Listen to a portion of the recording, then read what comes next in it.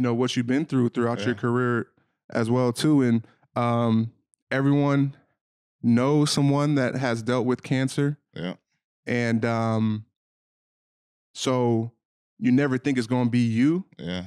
until you know it is. And we know Right. the seriousness of it.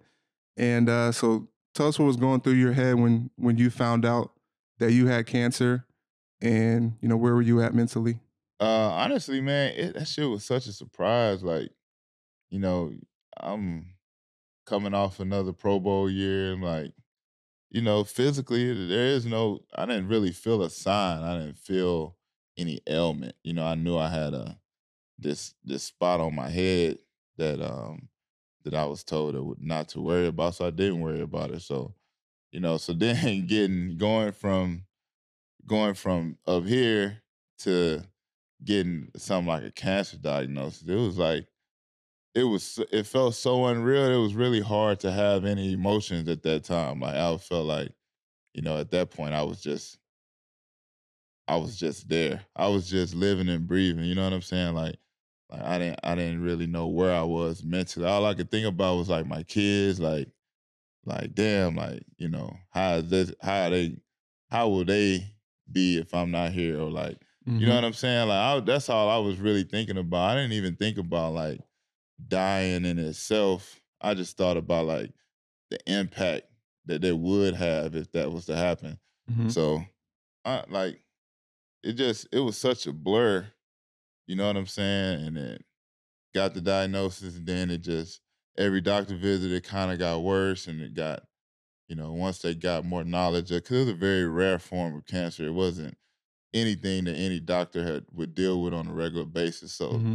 going undiagnosed, to me, I wasn't like I wasn't mad about it, because I just looked at it as you know, as a real human thing to overlook that. I overlooked it. I didn't think I would have never thought it was cancer. So Mm-hmm. I wasn't angry about that or anything.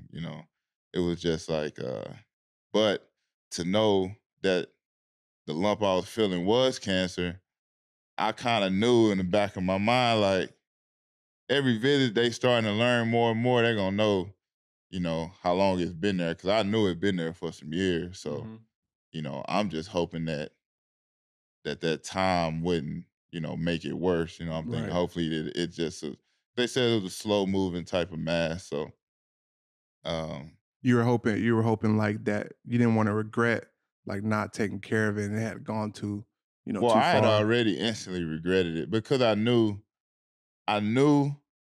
that, I thought about it way too much for it just to be, a sis. Like I was like, I knew I fucked up by just, I mean, I ain't gonna say that I didn't have any regret, because I got it looked at several times. Mm-hmm.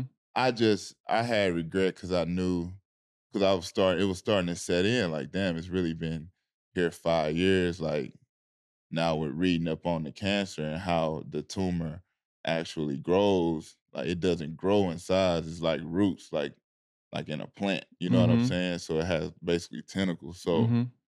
I'm thinking like now I'm starting to get more and more nervous Nervous, about yeah. like, damn, it's been there so long. It could have spread to my brain because it's Mm-hmm. so close.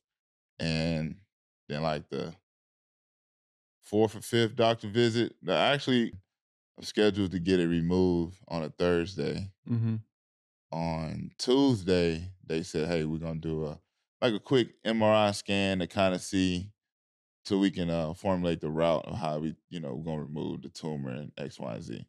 So I'm like, cool. When did the MRI?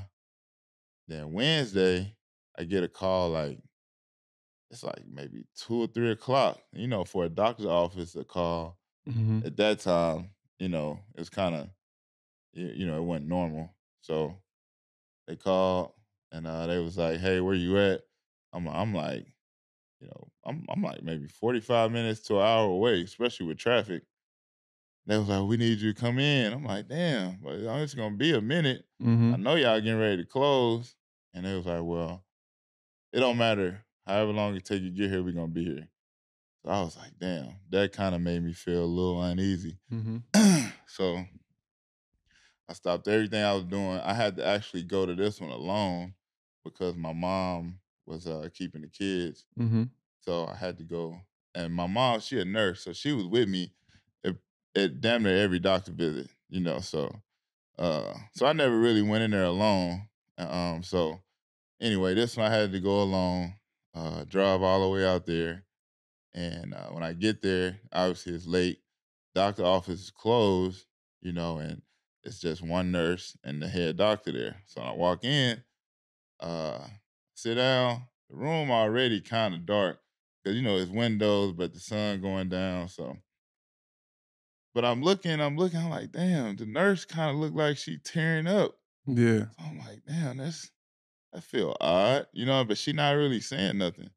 And then the doctor walk in and his eyes look heavy. So honestly, when I seen him like tearing up, I couldn't even look at him. I was just looking up into the corner of the room. You ain't want it to be real. Yeah, and it was like he was like, man, I don't know how to say this, but you know, you might he was just like beating around. But I'm like, what is it? I can't play football no more. Just put it on me. I'm already kind of anticipating, you know what I'm saying? I'm waiting. So he was like, nah, football like the least of your worries at this point. So when he said that, I just kind of like, oh shit. And then I just braced myself and he was like, yeah, man, think you need to like get closer to the girls, you know, stuff that really matter. Cause like from what I seen, um, I don't know how he's like, it looks pretty serious. I don't know how long you got left. You know what I'm saying? Like you need to get your affairs in order. I Mm-hmm. was like, damn. So when he said that, like, I don't know, like it was like an out of body experience. Like it was almost like it just wasn't real. Like I'm just like I had a 45-minute hour drive to get home. Mm-hmm.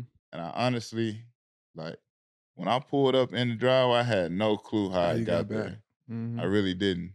Like, I sat in the car for a minute, and then when I got home, I just went in my room. I didn't even say nothing to my mom, and then like I don't know. I just couldn't even like I couldn't even really put this shit in words. You know what I'm saying? So, but then they flew me to a different doctor, and he was like, "Well, we got new technology to where we can see it more in depth. Um, we can see like basically they can see like the cancer cells or something like that. Mm-hmm. So so I got the scan and they was like, well, we seen what the doctor seen. They showed me the scan that he looked at. And it was like, so it does like the cancer is like the tumor is attached to your skull, but the cancer, what it looks like well, on his scan, because it's like an Mm-hmm. older scan, looked like it already metastasized, but he was like, we can see right here through the 3D scan that it's attached, but it hadn't metastasized through. Mm-hmm. So shit, they was just basically like, we got to get it done like right now, Mm-hmm. or shit, it could be. We don't know when it's gonna do. It could be within the next hour. It can take a week, but we ain't really got enough time. So I basically had to. Cause like my mom wanted me to get a second opinion, and it was like we ain't got time to do that. So shit, went on ahead, had to shave my head, and went on and got surgery like the next night. You Mm-hmm. know what I'm saying? Then so So it happened fast. yeah, it kind of it the surgery part like after that scary diagnosis, like it kind of happened fast after that. Like Mm-hmm. you know what I'm saying? I was just in the hospital for probably like 2 weeks or so. Mm-hmm. You know what I'm saying? I want to send a huge shout out to Verizon, our new presenting sponsor. Third and Long is now powered by Verizon.